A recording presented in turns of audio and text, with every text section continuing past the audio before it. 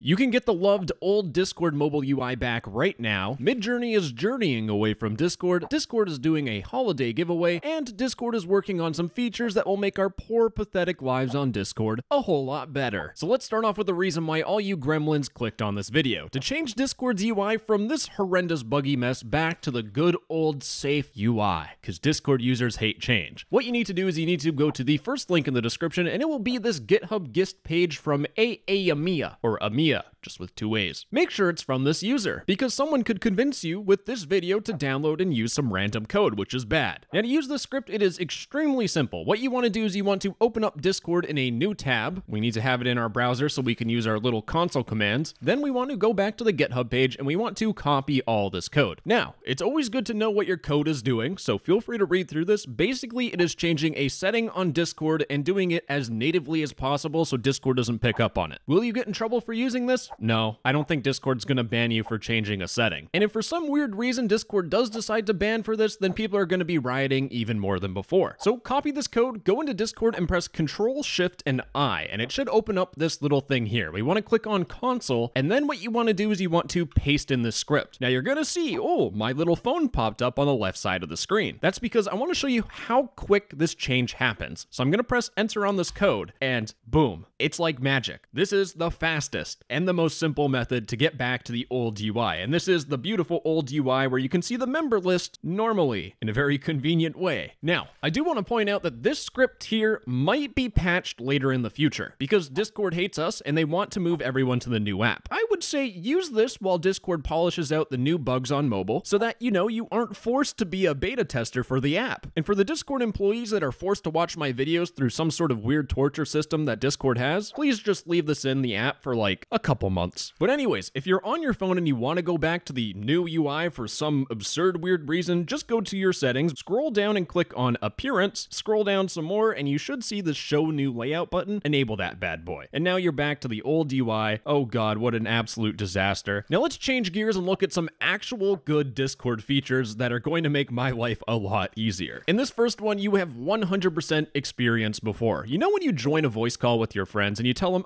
you need to share your screen so we can watch that potentially unethical way of sharing a movie, and they click on share screen and they share their screen, chances are you won't be able to hear the movie that you're trying to watch. Because if you share your screen, sound may not be available. But guess what? There's a little bit of an experiment floating around where if you join a voice call and you try sharing your screen, can this disappear? Thank you. Share your screen. And you click on screens. I click on screen 2, you will see also share system audio. It feels like it took 900 years, but finally, I do not have to tell my brain-dead illiterate friends who cannot use technology that they need to share the Chrome application and not their screen when we're trying to watch some crappy movies together.